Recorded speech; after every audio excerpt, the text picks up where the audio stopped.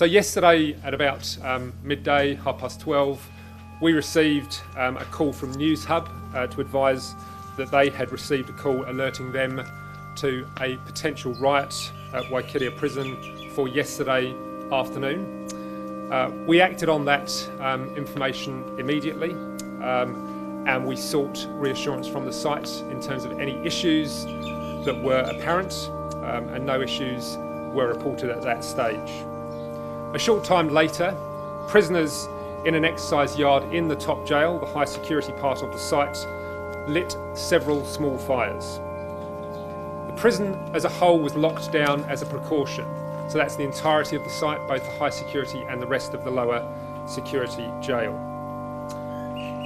Not all of the 20 prisoners in that exercise unit were involved during that period. A number of them didn't take part. After some time, prisoners were able to access the roof, and from there they could access other units and assist other prisoners to get out of their cells. In total, there were 21 prisoners who were non-compliant and started to cause damage throughout the top jail facility. Overnight, 4 of those 21 surrendered. There are, though, still 17 non-compliant prisoners at large in that top jail environment. They are within the secure perimeter and there is no risk to issues from our officers or to the wider public. In total, 212 prisoners were evacuated from the top jail overnight, and only those 17 remain in the top jail. There's been an extensive fire damage to the top jail facility, and there is continuing activity from Fire and Emergency New Zealand to ensure any residual fires are under control.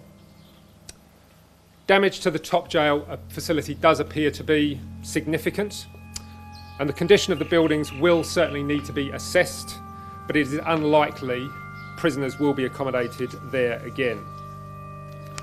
The top jail was built in 1911. It is the oldest part of Waikeria Prison, and it is being replaced by a new facility that is currently being built at the prison and is scheduled to open towards the end of 2022. Today we have started to move some of the 212 prisoners from the Waikeria facility to other prison sites.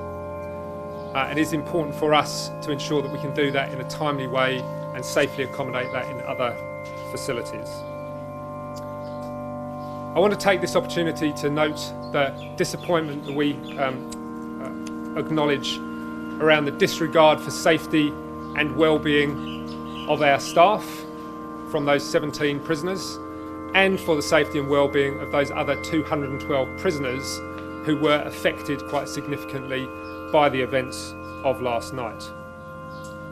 Our total focus is on ensuring that the incident is continued to be managed safely and to be resolved safely.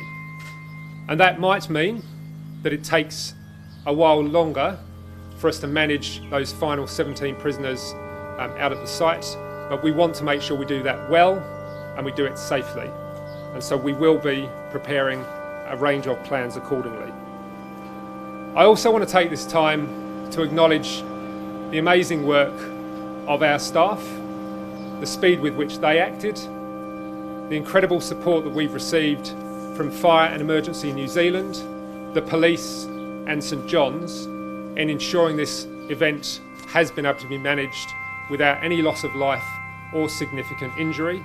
And it is as a result of the collective efforts of all involved so far that we've been able to manage this in such an effective way in such swift time.